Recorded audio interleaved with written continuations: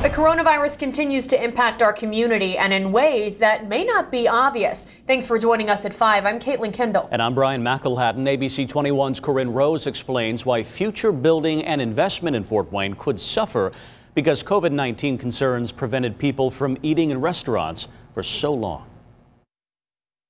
The goal is to get things opened back up in a safe fashion so that revenues can continue to go back up. When the coronavirus outbreak shut down the economy, especially restaurants and bars, Allen County could not collect any food and beverage tax.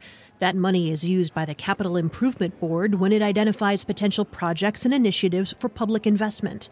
However, Fort Wayne Mayor Tom Henry says that revenue is down 20 to 25%, which means there won't be as much cash to spread around. They examine various projects and initiatives, and they borrow money for those, and then they repay it with food and beverage. So now they have to be a little more careful as far as those projects that they pick, because we're projecting a decrease in food and beverage tax. Mayor Henry says that revenue decrease unquestionably factored into the Redevelopment Commission's decision to terminate a contract with the developers of the massive Electric Works project. The commission realized that perhaps it might be a situation where the developers need to take another look at that and maybe scale it back a little bit because, again, of the possibility of a decrease in food and beverage tax. In terms of other potential economic development projects, the president and CEO of Greater Fort Wayne Inc. says discussions continue with out-of-town investors,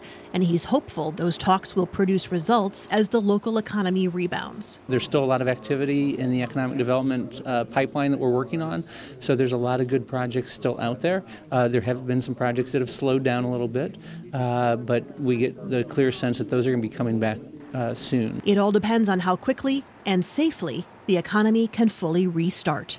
Corinne Rose, ABC 21.